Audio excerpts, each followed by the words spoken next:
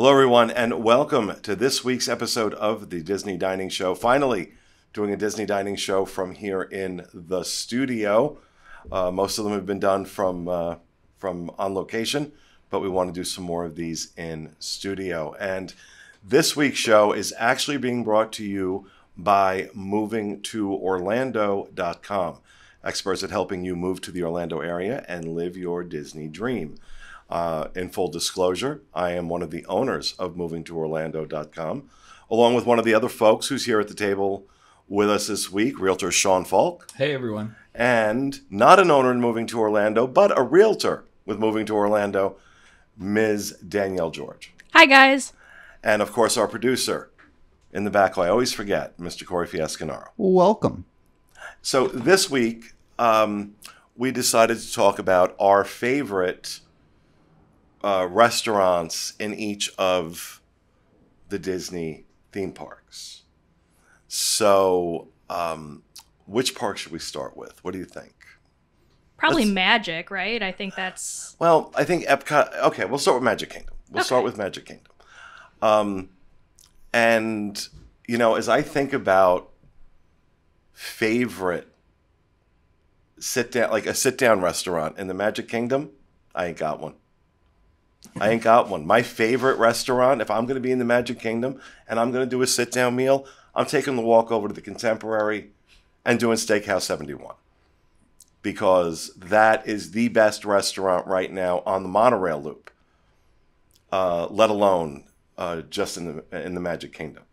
But as far as a sit-down restaurant is concerned, yeah, I'm not doing it in the Magic Kingdom. Yeah, we were talking about it right before the show, and we were saying, it was right before Pete got in here, but I was like, honestly, I picked one, but I would leave before I would, actually pick any of these. I would happily go eat at the Grand Floridian Cafe, Steakhouse 71. I still like Ohana. I would eat there. Kona Cafe I would eat at. Like, I just think within a short distance, you can get to so many better options, even taking the boat to Whispering Canyons over at Wilderness Lodge. But I did pick Jungle Skipper Canteen because that is for me, that is the one that is acceptable of this.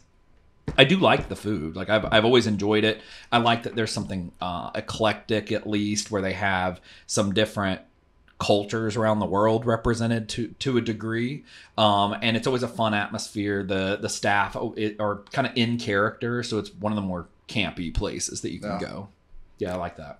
And, but it really says a lot that Disney's flagship resort or flagship theme park on the East Coast. Yeah. There really isn't a decent, I mean, what are we going to pick? Tony's Town Square? If you want your red sauce out of a can, you go to Tony's Town Square. Crystal Palace. I mean, when it's a character, and I used to like it, yeah. When it was a character meal, it was, the characters kind of distracted from the fact that the food was mediocre. Now we don't have characters. I haven't been back since it reopened. I haven't been back to any of these since the park reopened. So this is based on pre-pandemic experiences. So mine was breakfast at Be Our Guest. I will not go to Really? What? You don't like the breakfast there? It's basically quick service at table service prices. Okay, I guess in a way, you got me. But I just love the pastries that they offer to the table. It's just the ambiance too. I'd rather pay the $30 versus the $70 for lunch service or dinner service. I just like going there for breakfast, but they don't offer that anymore. Well, yeah, Be Our Guest is a cautionary, for me, is a cautionary tale in what Disney does with a successful restaurant.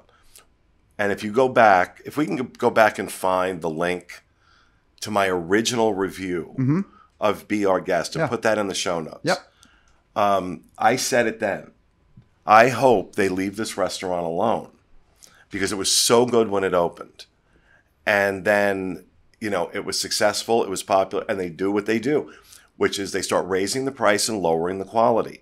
They've now decided that that's a strategy, not just for their restaurants, but also for their entire resort operation. But that for me, Be Our Guest is really just an example of why people find Disney overpriced. Yeah, and I agree. And I actually was back there a couple weeks ago for a lunch service. And what they do now is they just have the Beast walking around in the castle while people are eating. So it's almost like their version of a character dining. I don't think that warrants the price increase at all, but I just thought that was pretty interesting. They've had it that way for a while. Okay, first of all, their lunch is absolutely abhorrent. It's always been the worst lunch. Like, it's just, it's like, oh, it's grilled cheese. And I'm like, how? Like, how did you make this so bad? So for me, their lunch has always been like the worst, way worse than any quick service, whatever. But for dinner, I'll never forget the first time I went there. They sat us in the West Wing, which I find too dark in there, especially at the dinner portion, because I wanted to be out in like the ballroom scene or second choice, but in the library. But they put us in the West Wing. It was what it was. But like, they just start this like grand music and they have all this like pomp and everything going on, and they're like the master of this castle, the Beast, and then he like walks in and throws his hands up and then just turns around and walks out. Like, he didn't even, I was like, I'm sure there's some famous something that does that from years ago, like some celebrity or something that just makes a guest appearance, like, hey, here I am. Yeah, so it's so bizarre. It's like his little like the few seconds, like when Ryan Reynolds like pops up in a Seth Rogen movie or something, where you're like, oh, hi, like, you know, you're a big name for this dinner that just didn't spend any time with us, did you? Like, yeah, it was always awkward. Yeah, the Beast's, you know, cameo appearance. That's what it is. Yeah, but all right, let's move over to Animal Kingdom. Tusker House, obviously. And I 1,000% right there with you. Even since the reopening and the changes, food is just phenomenal. What do you think? Oh, yeah. I mean, Tusker House would be my choice for sure. I've always enjoyed Tusker House since the first time that I went. Their salmon is so good. Their desserts are really cool. Like, Disney is always pretty much always a fail for me on the dessert side of things, but they have some really unique options there. A lot of coconut, a lot of berries, a lot of stuff that's just unique. And I love that buffet. I've not been to, I think you guys did the family style, and so I haven't done that, but it was great. It's always been a fantastic restaurant, but I've not had Tiffin's, and that's where I want to try that. So I think I'm a little skewed by not having I don't think we asked you, Fiasco, for Magic Kingdom what yours was. So Magic Kingdom, mine's is hands down Jungle Skipper Canteen. I do agree with what y'all are saying, though, for Magic Kingdom being the flagship park. Like, they could use a lot more to step up their dining, especially with quick service. I feel like quick service at Magic Kingdom is especially basic in comparison to some of the stuff they've done over the recent years at the other parks, like in Pandora and at Galaxy's Edge. They could really step their game up at Magic Kingdom. But I love Jungle Skipper. Jungle Skipper is amazing. But for Animal Kingdom, mine is Tiffin's. I think for most people, Tusker House is the right answer. But Tiffin's is just so good. I dismissed it for years. I went for the first time about a little less than 2 years ago. First of all, the restaurant itself is incredible with theming. The whole story of the restaurant is during the Imagineers' adventures to Africa and Asia to get a really authentic theming for the Animal Kingdom park as a whole. They took all the coolest things they found in their journey and incorporated it into the restaurant that is Tiffin's. And you can walk around and see all the things, and it says oh, this is, street signage from this place in Africa. And if you ask the server, they'll get really in detail with you. But then on top of that, the food was so good. It's expensive. It's like their signature restaurant, but it's worth it. It's been a while since I've been there. And the last couple times I was there, I was really underwhelmed with the food. Again, when it first opened, it was phenomenal. Yeah. But now it may have come back. That does happen with a lot of these restaurants, where it's very cyclical. That it starts out really strong, it goes downhill. New executive chef comes in, wants to put his or her mark on it, and they bring it back up again. We've seen this with Chico. We've seen this with any number of restaurants. But for me, if I can only choose one place to sit down and have a meal in Animal Kingdom, it's gonna be it's gonna be Tusker House. See, I feel like Animal Kingdom is just really good with dining overall. Like Tusker House being one of the best character, all you care to enjoy experiences you can possibly get. If you're looking for something a little bit more highbrow, you have Tiffin's. And then if you're looking for quick service, you have Satuli Canteen, you have Harambe Market. Like, it just really hits the nail on the head for all those, anything you could really want in a day. They have definitely done a good job overall with the dining options in Animal Kingdom. But for Tiffin's, like, because the complaint that I always got when I worked on the travel agency side of things was the portion sizes. Like, people just, that was all consistently was the feedback, was the portion size is too small for the food, or like for what you have to pay. Do y'all find it's filling when you go, or no? So I got the filet entree last time I ate there, and I wasn't upset with the portion size. Again, the price is pretty expensive. I'm thinking like, I want to say $58-$60 for the steak. And then I do remember the appetizer being very not shareable. We got the octopus appetizer, and it was just 4 of us, and it really. Why would you want to share it? Ugh. Yeah, no, it was something new for me, but it wasn't very shareable, and maybe that was for the best because I don't love octopus unless it's like fried. It wasn't fried; it was just octopus. Oh, okay. Yeah. So very chewy. Yep. All right, so let's skip over to Hollywood Studios, and there's really only one answer. I mean, I know what it is. I just can't say it because I've not eaten there. So. I know it's criminal. I'm sure it's Hollywood Brown Derby. Yes. The Hollywood Brown Derby. And first of all, it's consistently good. Okay, this one, I haven't found this particular restaurant to be cyclical like many of the other restaurants at Walt Disney World. I found this one to be consistent. And the fact that there was the original Hollywood Brown Derby was in Hollywood. It was a huge attraction, a huge staple for the who's who of Hollywood back in the 40s and the 50s. And they have really adopted that. They're very mindful of that legacy. And they try and adhere to that legacy. Yeah. And like one of the things in those days that was a big deal, that celebrities would have a phone brought to the table and would take phone calls, like in the obviously days before cell phones. And I don't know if they still do it, but they used to do it, where you could have a phone brought to the table and you pick it up and you hear one of the characters. Wow. And so, but again, food quality, and then of course that grapefruit cake at dessert. That's their signature.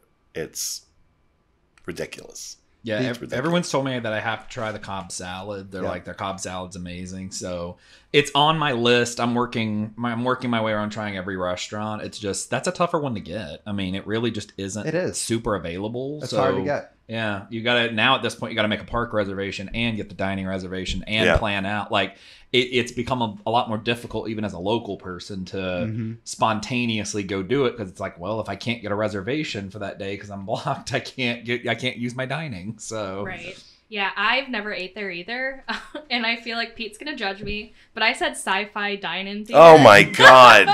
Get out! Oh my gosh! Get out! I really, the two of you. Yeah. The two of you. I really enjoy it. Like, it sucks eating with more than 2 people, though, because you're in the cars, so you can't even have a conversation with anybody.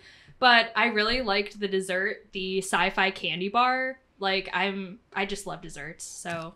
See, their turkey club is my favorite turkey club on property. God, they do it talking about this since I hired them. know. They do it on this multi-grain croissant. It's so good. But so my pick also was Hollywood Brown Derby, but with the honorable mention to sci-fi, because they're 2 different categories. I don't know if there's going to be an. I'm sorry. Go ahead. Well, no, I have to, because so if I have family or friends in town who aren't huge Disney people and I want to impress them with, look how good Disney food can be, during a Hollywood Studios day, we're going to Brown Derby because that's one of my. I'm going to take you to show And you if how you don't good. like them and you want to punish them No. passive aggressively, you take them to Sci-Fi Dine. Sci-Fi is Haley and I's comfort restaurant. It's one of our comfort restaurants. If it's just us, we're not trying to impress anybody and show people how good Disney food can be. We're going to go to Sci-Fi. But like my mom's in town with her husband, and we want to show them, look how good the food can be. Yeah. We're taking them to Hollywood Brown Derby. Now, if there's going to be an honorable mention at Hollywood Studios, it's got to be 50s Primetime.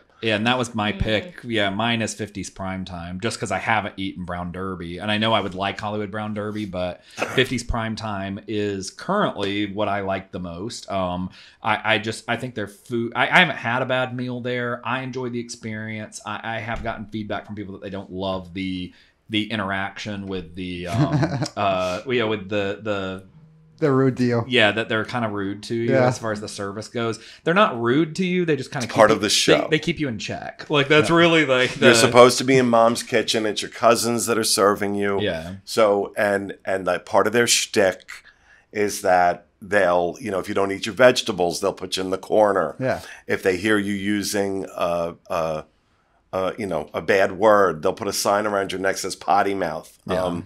It's a lot of fun. It's a lot of fun. I always relate it because I'm from Boston, Massachusetts. We have Dick's Last Resort there. I know it's other place in the country too. We always went to Dick's in Faneuil Hall though. But the first time on the 50s at Primetime, I was like, oh, it's just like Disney's Dick's Last Resort. And that's kind of what I compare it to. Yeah, we went to a Dick's Last Resort once with my grandma, and she was very shocked, to say the least. Actually, she's the one who picked it and just didn't realize what it was going to be. Yeah. So we just kind of let that happen. So, but yeah, no, 50s Primetime is a really, really, I think it's a fun experience, but I know everybody's super sensitive now. So like I could see where people would be like, oh, I don't like this, but I think it's really good. All right, so let's head over to Epcot. This was hard. This was the hardest one. It is because you have so many dining options at Epcot. Personally, for me, Chefs de France. Same. Is Chefs de France. Again, consistency. It also, they do such a magnificent job of recreating that feel of being in a Parisian cafe. And the food is just better than a lot of the Parisian cafes I've been to in Paris. And I think I've always had phenomenal service there. I always feel that the quality and price are very, very good. I'll give an honorable mention. I know this is going to come as a shock to people, but I'll give an honorable mention to the UK. Okay. Oh yeah, Rose and Crown's good. Rose and Crown, because a lot of times when I do candlelight processional dinner package with my mom, we go to Rose and Crown. We both really enjoy it. But for me personally, yeah, it's Chefs de France. So what about you, Sean? Mine is first of all, I want to give a nod to Epcot and as a whole, with the exception of the inside Mexico Pavilion sit-down restaurant. I pretty much think that any of the other sit-down restaurants could be transported to Magic Kingdom and be the winning restaurant. Yeah. So I can't think maybe Akershus. I don't like, but there pretty much any of those restaurants you could pull out of Epcot, put it somewhere else, and it would be very well regarded. And I will even make that argument for the quick service, the electric umbrella that used to be there. If that had not been in Epcot and it had been in Magic Kingdom, that would have been one of the most adored restaurants that they would have had. I need someone one day to explain to me why they can do that in Epcot, but then the Magic Kingdom is an absolute crap show. Yep. See, I have a theory. I can't confirm, but I mean, the way that it pieces together for me, and I know it's not going on like at the moment, but with the cultural development program they got in Epcot, bringing people from those actual cultures in to work those actual countries, I think might have more carryover into the food and stuff than we but I don't know that that's the case in the kitchen. Yeah, it's certainly not the sure. case on the serving floor, but I don't know that it's the case in the kitchen. It just seems like food and beverage at Epcot. Whoever's running food and beverage at Epcot knows what they're doing. Yeah. In my opinion. And that's really one of the things. Like, things get ridiculed pretty hard, especially Electric Umbrella. It always did, but I'm telling you, like, the 3 cheese pizza they had, significantly better than Pinocchio's whatever. Oh, I bet. Village Pizza House. House. Like, So any bad? of the other pizza like any item that you would have got in Electric Umbrella was a better quick service than any other quick serve. 90% of other quick services in the other parks, it was in the wrong park. Like, people ridiculed Electric Umbrella as, why would you go there? Which I get compared to the other things, but if it were somewhere else, people would have just fallen all over themselves that it was closing. But so I picked Takumite. That's my favorite restaurant at Epcot. Most people probably have not even gotten to try it because it's been closed forever. That is going to be the signature restaurant in the Japan Pavilion. It is That was amazing. So good, and you can get Wagyu. It's expensive, like, and not even like, oh, we're saying like other places are expensive. This is like a step above that as far as the expense. You're easily clearing $150, $200 a person at this meal if you're going to get the steaks and stuff.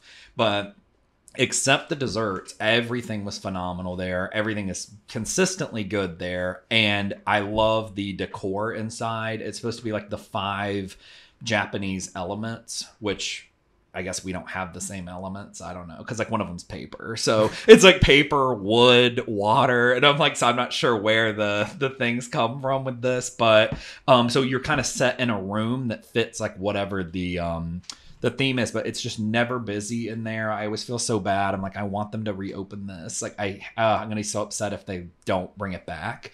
Because I just don't think it even got the chance to get its legs under it. Yeah, it was a shame. It was a shame. Mine is Teppanydo, also in the Japan Pavilion. It is one of the best restaurants I've had. It's honestly like just a regular hibachi restaurant, but the ginger sauce that they had for the dipping and what they had on the salad, I'm a Yum Yum fan sauce. Sorry, I'm a fan of Yum Yum sauce. I asked for like double. I was like, no, I Double need that ginger. ginger. Yes. It was so good. I have no idea what Yum Yum sauce is. It's the white It's stuff. the white sauce with Yes. Japanese food. I use it on everything, like my pizza, chicken, steak. It's kind of obnoxious, but Okay. it's my favorite dipping sauce. So this one was incredibly difficult for me. I considered Teppanydo. I also considered Via Napoli. That was almost where I was leaning to, but I got off of it because I was like, because you know I'm going to throw something at you. well, yeah, because I don't want to get anything thrown at me, but also because like going there, I would pick it because the pizza is my favorite, but the service is always wicked slow just by the nature of how they operate. And they'll even tell you, if you try to order pizza and someone else tries to order a pasta, they're like, it's coming out of different kitchens, so it might come out at different times. It will come out at different times. So for that, I can't give it the crown. Chefs de France got the crown for me. But this was a hard one. There's so much good dining. But also, I think we should also give an honorable mention to Garden Grill. For sure. Breakfast especially. Breakfast especially at Garden Grill. Mm-hmm. And again, consistency. I think my last 2 or 3 reviews there have been, relatively positive. But so they definitely get an honorable mention. So there you have it. Those are our picks for our favorite table service restaurants at the Walt Disney World theme parks. And I hope you enjoyed it. And we'll see you again next time with another episode of the Disney Dining Show. Have a great week, folks.